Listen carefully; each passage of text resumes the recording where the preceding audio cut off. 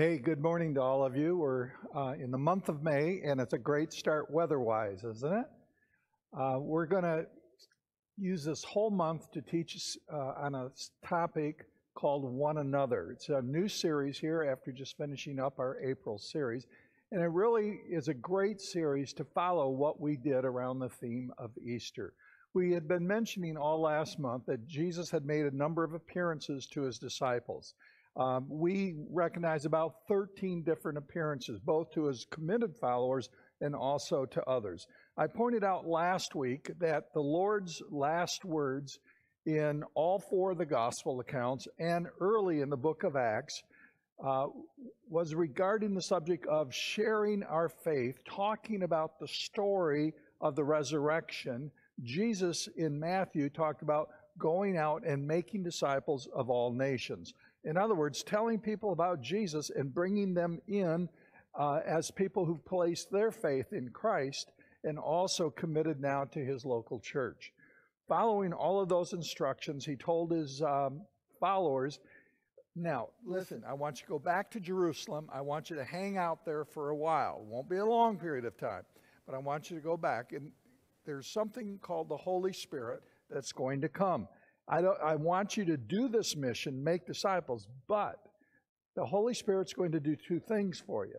And through the teaching of the Lord, they understood that the Holy Spirit was going to take up residence in their life. We as Christians call that the indwelling of the Spirit. It was going to help them grow, help them understand His Word, but also bond together. So the indwelling was critical. That's why they had to wait for the Holy Spirit to come. The second aspect was the filling of the Holy Spirit. The filling of the Holy Spirit was to give them a boldness to share their faith in very difficult situations, to share their faith as they went all around the world. Oftentimes, we see the disciples in the book of Acts, they're being persecuted, but yet with great boldness they go out. So the Holy Spirit's role was to do the indwelling and the filling, two different aspects in order to complete the mission of making disciples. His purpose was very simple. He was to take this ragtag group of believers and to make them into a community, to make them like-minded so that they would support and encourage each other, but also be very determined in this aspect of making disciples. Jesus called this the church. The word church literally means a called out assembly, a called out community of people from the larger group of people. If you were to go to the book of Acts chapter 2, this is after the Holy Spirit has come now. In Acts 2, verse 42 through 47, we get a great picture of what the early church was like. I like to think that's our model as Christians. This is the way the church is supposed to function. We're supposed to get along. We're supposed to reach out and meet the needs of people, not only in our group, our community of believers, but also in our community at large. And then we are to share our faith with others, bring people into the local church. People have put their faith and trust in Christ and help them grow. That's the church. Now, throughout the epistles of Paul, the letters or the writings of Paul that follow the book of Acts, we see that the church is referenced to not just as a community, but a family of believers. Now think about the word family. There are many, many different types of families. We know the traditional nuclear family, mom, dad, 2.3 kids, dog, and a cat. But there are other types of families, and we're very aware of that in our culture. So there's all kinds of families, but here's what I've noticed about families wherever I've traveled in the world. All families have rules. Now, these rules may be written, rarely, but they're sometimes written. Most often, they're just clearly understood or clearly misunderstood. They're communicated verbally, and if they're not communicated verbally on a very regular basis, it tends to break down. But all families have expectations. All families have rules whereby they function. Now, those rules may make no sense to anyone else. They may not even make sense to the parents of the party that's married. But the rules that the family has chosen to live by, the rules that they intend to pass on to their children, without rules in our culture, Culture tends to break down because of the sinful nature, the selfish nature of mankind. Now, we know some rules can be very arbitrary. They can be imposed. They can be dogmatic. And nobody likes rules that are oppressive. But when rules or guidelines are for the betterment of all people involved, we tend to get along well. And society tends to operate really well. Now, what are your family rules? One of the questions I'm going to have you think about throughout the week is, what are your family rules? What are the guidelines, if you don't like the word rules? What are the expectations that you have whereby you get along? Now, in our home, Evie and I, we have some rules, we have some expectations, and they're not written down. It's understood. Evie takes care of the house. I take care of the exterior. Now, do we both share sometimes? Of course you do. If you care about people and you want everybody to get along, you oftentimes help out. But there's some rules that we have that I'm sure that you have in your own home. Now, as I thought about families in our church, I want to just show you some of the rules that some of the families in our church have. Now, many of you know the Lyles family and the Berry family. They're great people. They have some unwritten rules. Maybe these are printed down. I've got a copy of what I think their rules are. But here are the rules for the Berry family and the Lyles family. Here's an example. Always tell the truth. Work hard. Keep your promises. Laugh out loud. Always say to one another and to those in the family, I love you. Do your best. Be proud of yourself. Say please and thank you. And remember, you are loved. Now, aren't those great rules? I think we would all like to have a family that operated by those. Now, some families operate a little bit differently. They still care about each other just as much as the families I just mentioned. But they tend to be a little bit more straightforward. They tend to cut to the chase. And here's an example of what the Shills family, Tim and Stacy, and the Maters, Joe and Emily, but I also think Mike and Heidi Mater could get along with these rules too. Here's an example. If you sleep on it, make it up. If you step on it, wipe it up. If you wear it, hang it up. If you drop it, pick it up. If you eat out of it, wash it up. If it rings, answer it. And if it howls, feed it. Now, some of our families operate this way. It's very simple, there's no frills. But then there's some of our families that are just a bit different. And they're different not because they're necessarily weird, but the amount of children that they have make them weird. Each of these families have like their own basketball team or more of children. And here's how they get along. I'm thinking of the Dentons, I'm thinking of the Byers, and I'm thinking of the Stevens family. Multiple children. You and I may look at them and we scratch our heads and we say they're dysfunctional. For example, chew with your mouth open. Jump on the bed. Have you ever gone to these people's homes? Slam doors.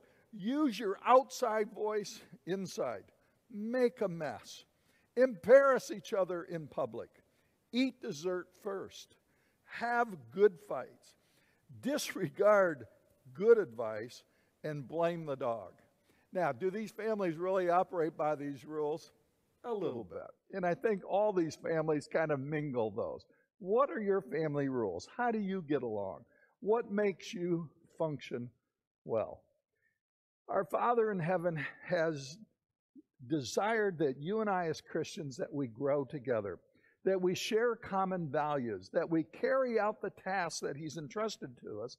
And I think in the process of that, our Father in heaven wants you and I as Christians to play nice. We use that term here at Grace a lot. Our Father wants us to encourage each other, to support one another, to care for one another. Did you catch the phrase there, one another? That phrase, one another, is the title of our series for this month. It's used some 100 times in the New Testament, depending on your version of the Bible. Here's an example. Love one another. Have you ever heard that? Forgive one another. Encourage one another. And the list goes on and on and on. They're God's instructions to us. And not only His instructions, these are His expectations For those of us that call ourselves Christ followers, those of us here at Grace, that's what He expects of us. And learning God's intent behind all of those phrases and actually applying them to our lives and our behavior, both in the church and out of the church, it will make a radical difference in your life, but also in our relationships with each other, within our homes, and surely within our community. Now, in this series, because there's about 100 of these, and sometimes they're repeated, one particular command could be repeated a number of times. We're not going to be able to cover all of them, though. We can't cover them all during the month of May. But it's used 100 times. Think about that. It must be important for the Lord to use that phrase, one another, one another, one another, over and over again. The first one another that we're going to talk about is really the one that's given to us first in this complete list. It's found in the Gospel of John, chapter 13. So I'm going to have you turn there. John 13, the phrase one another comes right from the mouth of Jesus. So while you're turning there, I'm going to grab a sip of water. And here's what Jesus says to us in John 13, verse 34 through 35. These words are love one another. We'll come to that in just a moment. It reflects our true relationship with God. This is what Jesus explained to us. The way that we as Christians behave in our community, in our home groups, in our classes, in our ministries, and in our attendance at church. It reflects our real relationship with God. If we can't get along here, the rest of the world looks at us and says, you're hypocrites. We're hypocrites. The way we practice the one another's is critical to our witness to others. It serves as an evidence of our relationship with others, both in here and outside of these walls. And it empowers us, the family of God, to grow together, to mature in our faith, and to get along. One another's are critical. They're evidence of the reality of our faith. By putting them into practice, we grow into the church, into the family that God wants us to be. Now, depending on your version of the Bible, you'll find there's at least 12 love one another's in the New Testament. Now, I'm using the NIV, and I counted them again this morning. There's 12 different times the phrase love one another is used. There is a half a dozen times, 6 times, where we see the phrase love each other, very similar. And then there's another dozen times where the word love in the phrase one another is used in the same verse, just not connected together. It seems to be rather important for the Lord to mention this. Okay? The first time we see it is in John 13, 34, 35, so hopefully you found that. Just before the Lord says these words, love one another, and He says it a couple of times. He has had a meal with His disciples. And as all of His disciples came into the gathering place, they've been walking, their feet are hot, they're dirty, they're dusty. Normally in the Jewish culture, there would be a servant at the door who then would kneel down, would have a bowl and a rag, some warm water, and he would wash the feet of the honored guests coming in. That was the custom in the Middle East. Nobody does that today in America, but that was the custom then. And as they all came in, they're looking around, where's the servant? Where's the servant? None of them thought, hey, I will wash the feet of my friends here, especially the feet of my Lord. Nobody thought that. Jesus knelt down and He taught them a very valuable lesson. Just before He uttered the words, you must love one another, He gave them a visual demonstration of what it means to love one another. He knew that love has to be acted out. Love in its essence is doing something unconditionally for the betterment of another person or group of people. It's not simply words. Words have to have a corresponding action for it to mean something. Jesus is getting ready to die, and yet He's thinking of other people. And He says in verse 34 of chapter 13 in John, a new command, notice, a new command I give you. It's really not a new command. Because in the Old Testament, it oftentimes talked about illustrating the fact that God loves us, we're to play nice, we're to get along. But Jesus is summing up all of the law for his disciples. A new command, let me boil it down, he might say, and give this to you. Love one another. And then he says this, as I have loved you. Remember what he just did. He hasn't died yet. What he's just done is he's washed their feet. What he's done is treated them not only as equals, but better than himself. As I have loved you, so you must love one another. Notice he doesn't say, if you feel like it, you can treat others this way. If you've got time, if they're of the same race, the same political party, etc. No, he said, you must love one another. That was the defining picture of what the early church was like. When they had plagues, when they had diseases, when they were being persecuted, it was the Christians who reached out to others because they practiced that within their own community. Verse 35, by this everyone will know that you are my disciples. People out in the world today don't care if you go to a Baptist church, a Methodist church, to Grace Church. It doesn't matter. They don't care about the church you go to. What they care about is this. Do you really love people? And let's take a look at you, they're saying. Let us look at your congregation. Let us look at your family. Let's look at your relationships. Verse 35, by this everyone will know that you are my disciples if you love one another. Notice the word if. Not if you say it, but if you do it. And remember the practical demonstration. Humbling ourselves, caring for others, putting their needs ahead of our own, not demanding our own way. Later, he repeated the phrase. A couple chapters later in John 15, he repeats it twice. And there it is a definite command. That's the Lord's expectation today as we start this series on one another's. The word that the Lord uses for love, many of us have heard this, it's the word agape. In that culture, it represented the very highest form of love. It was only the type of love that a person could dream of. It's a type of love of a holy God for sinful humanity. In other words, it's the kind of love we would have for somebody who wrongs us, somebody who speaks evil of us, and we still care about them, we still serve them. That's the kind of love most of us rarely, if ever, have experienced. But that was the word that the Lord used here. You must agape one another. Care about them no matter what. It represented a universal and unconditional type of love. It transcends any circumstance. It goes way above, way beyond. And it's beyond emotions. Biblical love is not necessarily an emotional reaction to somebody. It's not ooey, it's not gooey.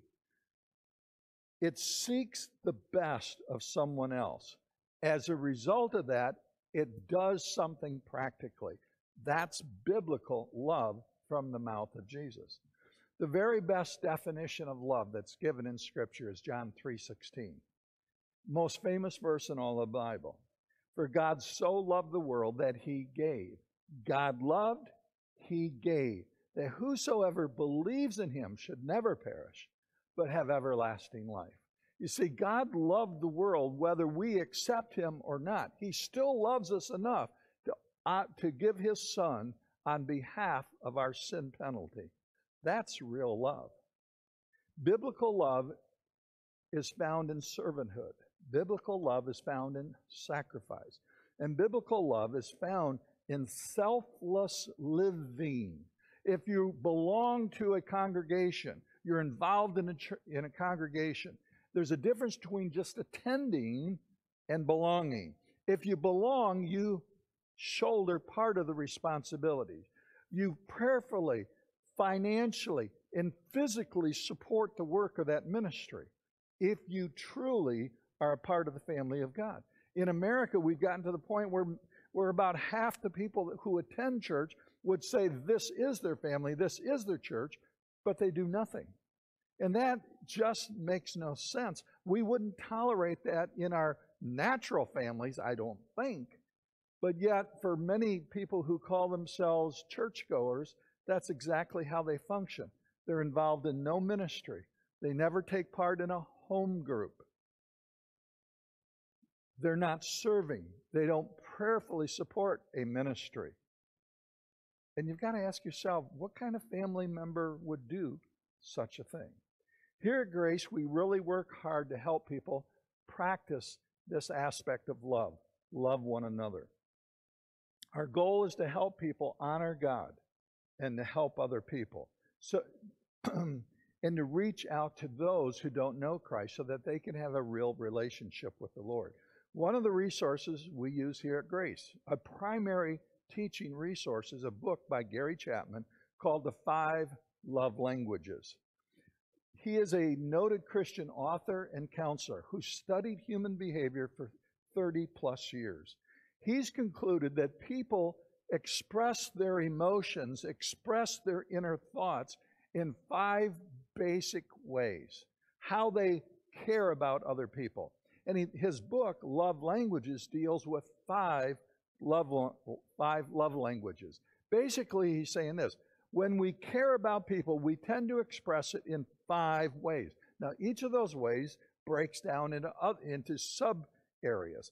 But the 5 primary areas are this: in our words. Those words could be vocal, those words could be written. But if we care about people, some of us, our primary love language is to verbally or in a written format express that to someone else. Secondly, there's time, and we would argue in America, both quantity and quality time. Spending time with people, not necessarily looking at our watch the whole time, but we spend time. Secondly, or third aspect, is giving of gifts or resources or material in a material form of way.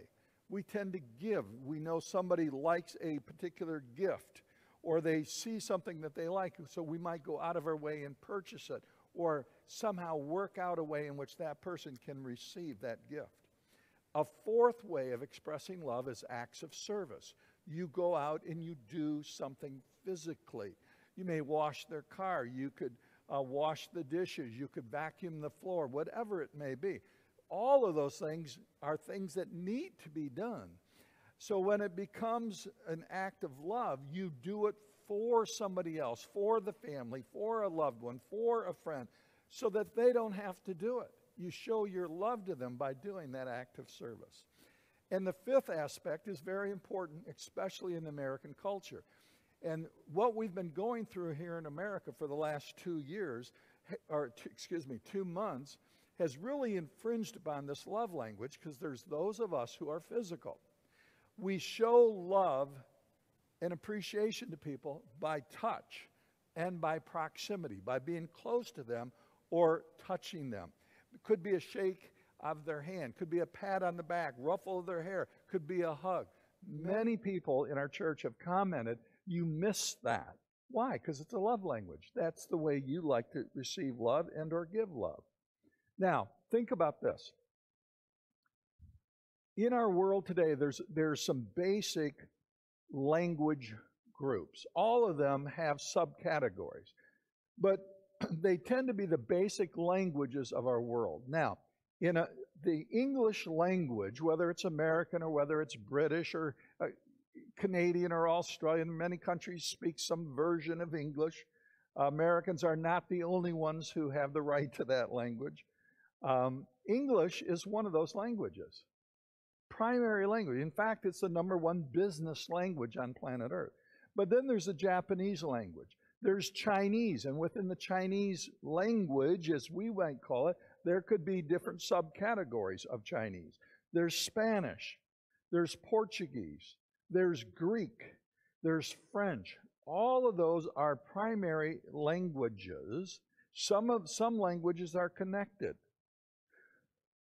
But there's Arabic also. If you go to Africa, there's about 8 to 10 major languages just in Africa, Arabic being one of the primary. But Swahili, Habari, I hope I said it right, means hi in Swahili. So there are major languages that we grow up learning, depending on where you live, depending on your nationality, depending upon what your parents taught you. It becomes our primary, or we might say our native language. Later on, we may, in your lifetime, learn a second language. I remember being in 6th grade watching Spanish on TV, and that's how we learned it. Uno, dos, tres, cuatro. That's about all I remember from my half a semester of Spanish. You can learn a secondary language or more, but you often find out it's, for many people, it's very difficult the older that you get. Some of us just have a heck of a time mastering our own primary language. As you learn your major language, you'll often encounter people, if you travel at all, who speak another major language. Because I travel, I've met a number of people that will speak other languages. It's different than yours, and communication can be very difficult if the two people only speak a primary language. You end up like this if you're thirsty, going, because about 10 times you said water, the person's just shrugging their shoulders. There are primary languages, and if we don't understand the primary language of another person, there's going to be conflict. If we're going to communicate effectively across cultural lines in today's world, we have to learn the language of others. Now, the internet has made that more of a reality. But physically, you could travel around the world and be totally lost. You'll go to some countries, and they may know English, but they're not going to speak it to you because they want to give you a hard time. Communication is critical. Knowing languages is critical. And as we talk about Chapman's book, 5 Love Languages, we have to understand what he means if we're going to get along as Christians, if we're going to have a good family dynamic here at Grace or in any church. Your emotional love language, okay, in the language of others can be as different as Chinese and English. We have to work hard at knowing someone else's love language, but also be able to express in a better way our own.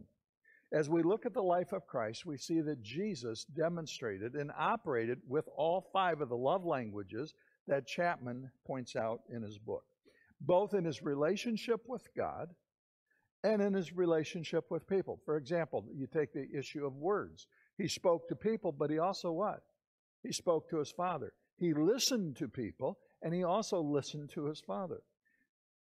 All of these love languages are multifaceted, but there's 5 basic ones. Today, we can't deal with all 5 love languages. And remember, we're talking about love one another. There's 5 primary functions. We can't look at all 5, but we're going to look at one. And this one is probably the one that is most abused, most misused, most excused, and most confused. And it's the first one we talked about. It's our words, the way that we speak to one another.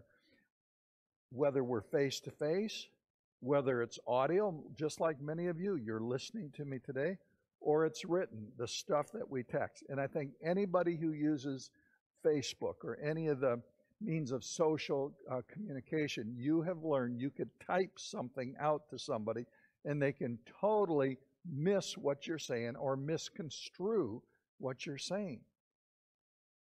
Words are important. King Solomon, known as probably one of the wisest men who's ever lived, said this in Proverbs 18:21. The tongue, your mouth, has the power of life and the power of death. All of us can relate to times when we've been wounded and hurt by the words of another person. Now, we all know sticks and stones may what? Yeah, break my bones, but yeah, that would be a fallacy. Words do hurt. Words do hurt. And we as churchgoers, we here at Grace have to learn to use words better. We have to get better in this way of speaking to one another. Why? Because this is the way the world looks at us and says, is there any reality of your faith? They listen to how we say things and about who we say things regarding. So the world listens to us talk with them at work or at school or in the marketplace. And they've got to be wondering, if that's how you speak here, how do you speak there, meaning church? We know in every language there's dialects, variations of the major language with slight differences, sometimes major differences, that even in a group of English-speaking people, you could listen to somebody say something, and whether it's an accent, but a dialect, it's a different way of using the word, a different tone to the word. For example, have any of you been in Louisiana and listened to their version of Louisiana French? It's called what? Cajun. I've watched some shows about people who are hunting alligators or fishing in Louisiana, and as they speak, my wife and I, we look at each other and we think, what language are they speaking? It's English. It's a small dialect of English. As we think about love languages, especially words, in words there are different dialects, different versions of how we use the words that will make or break a relationship. And if we're going to act like God's family, if we're going to be a tight-knit group of people, if we're going to be a community that functions well together, that plays nice, and is driven by a common mission, then you and I have to grow in our ability to use words wisely and learn to speak to others in a way that they can understand us, but also in a way that makes us understandable. So I want to give you 7 dialects today, ways of using words. You may say, my primary love language is talking. It's being audible. It's by typing. It's by words. But generally, we may speak a particular dialect or two out of these 7. And what we've got to understand, words is a broad category. And if we're going to work on something at Grace during the month of May, it's going to be use all 7 dialects and try to be better at the ones in which we're not using them, or try to improve our ability in these 7 areas. First of all is the dialect of appreciation. The dialect of appreciation. I think in your notes there you could write that down. Saying things like, thank you, a heartfelt thank you, I am grateful, I really appreciate you or that. Saying things like, I'm so glad. All of those are forms of the dialect of appreciation. It's letting people know what in your heart you feel. Some people aren't as verbal as others, and they may feel a sense of gratitude, but they never express it. But if the person in your family or the person at work or the person who waits on you in a restaurant, etc., whenever we get back to that, if their language is, their primary love language is words, they begin to think you don't care, that they're not valued. They could actually become bitter, feel that they're being misused if we don't learn to be more grateful. So the dialect of appreciation. This week, practice that with people in your family, in your community, in your church. Second form of using words, another dialect, is that of attention. Attention. When we take time out of our day to recognize people's accomplishments, their achievements, the special days like a birthday or an anniversary, and I love the fact that Leslie Boer, our church administrator, posts stuff all the time when it's somebody's birthday or somebody's anniversary. That's what we're talking about. It's a dialect of attention. We let them know that their life, their effort, they as a person really matter. And we recognize that, and we support them in that area. It tells somebody they have meaning. What they've done or what they've achieved matters. Now, this past week on the 29th of April, my first wife, Sherry, who passed away, you all know that, she and I, on the 29th of April, would have been married 48 years. 48 years. That's quite a milestone. And I just saw that Jolynn Bouldry's parents celebrated their 50th anniversary. When we take time to point that out, pay attention to those little details, it really matters. It tells somebody that they and their family matter. Third dialect is that of affection. This is probably the most overused dialect in the verbal category, to the point where some phrases, some words actually have lost meaning or it's been blurred. The most common way of showing affection is what? I love you. But the problem is I love hot dogs too. And I love the Dallas Cowboys. And what do you love?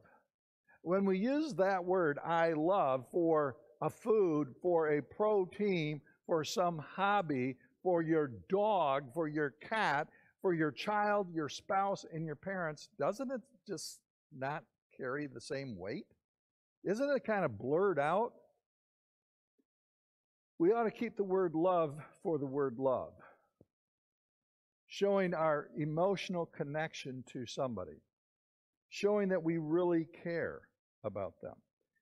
I don't know that we can ever rewire our mouth that way, but I know when we have a very secular, anti-God media industry that throws the word love around for all sorts of things, it dumbs down what God said in John 3:16, or what Jesus said, for God so what? God so agape the world. Totally committed. More committed to somebody, something than what they deserve or could ever experience, regardless of the circumstances. The word love should be, we'll use the Christian word holy. It should be set apart. It shouldn't be used that often for things that you may simply like. Because if you love, you're 100% committed no matter what. No matter what. Fourth dialect, verbally speaking, is the dialect of apology. And I think that tells you what I'm getting at. To apologize means to understand hurt, to be empathetic, to know that you've done something, said something, neglected to do something or say something, and showing real remorse and sorrow for a wrong or an injury done to somebody else. I hate the phrase, my bad. Don't ever say that to me, I'll smack you. It really does not convey any remorse, any sorrow, any degree of understanding the hurt or the wound. The dialect of apology. Some of us can grow in that area. There are some people that just cannot admit that they're wrong, that they've caused wound. They wound to somebody. They blame everybody and everything but their own actions. So there's some of us here at Grace, some of us listening to this, that can grow in that dialect. Another dialect is the dialect of affirmation. To affirm somebody means to declare that something is true, that you are supportive of somebody or something. We can use this dialect when we point out things that are right, when things are true. When another person has done something well, we affirm that. It means to compliment somebody, but not just flatter them or suck up to them. It's when you recognize something good and you point that out and say, you did a great job on that. And I always have believed that we should point out people's character more than their competency. Some people are just born with a certain ability and they can do it with very little thought. But it's the character behind something. So rather than say, hey, you did a good job, which sometimes need to be said, we maybe need to point out better the character. Hey, when you completed that task, I loved your determination. I love the fact that you were cheerful, even though I know you didn't like to do the job. You got the job done. What I value more than that is the attitude in which you did it. The dialect of affirmation. Another dialect is a dialect of advancement. Advancement. The idea of urging somebody on. That's what the word advancement means. To encourage them to do something. It's cheering a person on. You and I can do a better job encouraging others to do a job and to do a job well. It's saying things like, I believe in you. I'm behind you. How can I help you? You can do that. All of those are ways of encouraging a person in the sense of advancement, getting the job done and moving on through the sticking points. All of us nowadays on Facebook anyway, if not on the mainline news, you're hearing how people are actually suffering at home, aloneness, feeling disconnected. Sometimes a few people just need to be encouraged, this idea of advancement, saying, come on, you can get through this. The last dialect is that of admonishment. And sometimes for some families, you use too much of this. To admonish is to caution. It's to advise. It's to warn somebody about something that potentially could be harmful to them and to others. You and I sometimes take this dialect of admonishment and we make it a dialect of criticism. Nobody needs criticism. They need some instruction. So while I'm not saying we should never say, point out anything wrong in somebody's life, what I'm saying is be cautious how you do that and give constructive criticism. Don't just tell somebody they did a job bad or poorly unless you're willing to point out a different way of doing that, or asking the question like, did you consider any other alternatives to what you just did? Let me suggest something, or even asking if you could suggest something to them. Have you ever, those of us that are adults or have our driver's license, have you ever been driving down the road with somebody and then all of a sudden they say, watch out? We panic. We start hitting the brake. Our head jerks around. And a person is admonishing you. They're giving you constructive criticism. They're helping you, not necessarily criticizing you. Sometimes that can make people angry. But really, what's the alternative? Hitting that deer, going off the side of the road, taking out a mailbox, or getting a ticket? We have to appreciate the fact that in our family, our natural family, and in our church family, there are those who love you, those who care about you, those who want the best for you, and occasionally they're going to admonish you. You and I have to be mature enough to appreciate that, to accept that, and understand the only reason the person is saying this because they have your best interest, and in a case of driving, maybe their own safety as a concern. What are we talking about today? Love one another. Gary Chapman points out 5 love languages. The first love language is simply words, and that's what we focused on today. Words have the ability to really help us. They have the ability to hurt us. As Christ followers, we have to do a little bit better job in communicating words to other people and be cautious of the words that we say to others. In Ephesians chapter 4, verse 28, the Apostle Paul picks up on what Jesus has said, love one another. Understanding the power of words, the Apostle Paul says this. Ephesians 4 and verse 29. Ephesians 4, verse 29. Paul says, do not let, which implies this, you have control. All of us, I think, have been to the point where we've pointed a finger at somebody and said, you make me so mad. It's your fault. Paul says this, do not let. In other words, you have control over this. not somebody else. It's up to you. Do not let, Paul says, any, doesn't say some, says any, unwholesome talk. For a moment, think in your own mind. What is unwholesome talk to you? Do not let any unwholesome talk come out of your mouth. I have no control over what you say. I have all the control in the world over what I say. Do not let any unwholesome talk come out of your mouths. Remember, he's speaking to a church. But only what is helpful for building others up according to their needs, that it may benefit those who listen. And the last part of that verse, that it may benefit those who listen.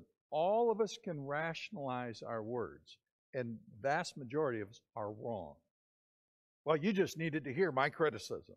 No, we need to build somebody up so that it actually benefits them, not you getting it off your chest. Read Paul's words again with me, Ephesians 4:29. Do not say those words to yourself. Let any unwholesome talk, say it, come out of your mouths. Say this, but only what is helpful, say it, for building others up, according to their needs, not yours, according to their needs. Say those words. That it may benefit those who listen. This is a good passage that should be memorized. Not only Jesus' words in John 13, 34 and 35, but Paul's words here in Ephesians 4 and 29.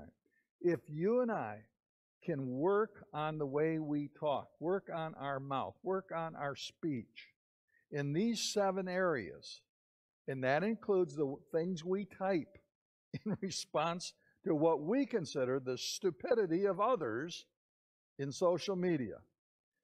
Maybe you don't need to type any words. Maybe you just need to let it go. If we improve in our speech, Jesus said this, then others will know that you're my disciples. Father, for the gift of words, we thank you. It's because of words we know you. It's because of words we understand how you would have us to be saved, how you would have us to live, and how we can take the message about Christ out into our world today. Help us to speak better. Help us to be kinder. We've all got room to grow in this. So this week, we are going to practice this love language of words in these 7 dialects. We ask you to work through us. It's in Jesus' name we pray. Amen.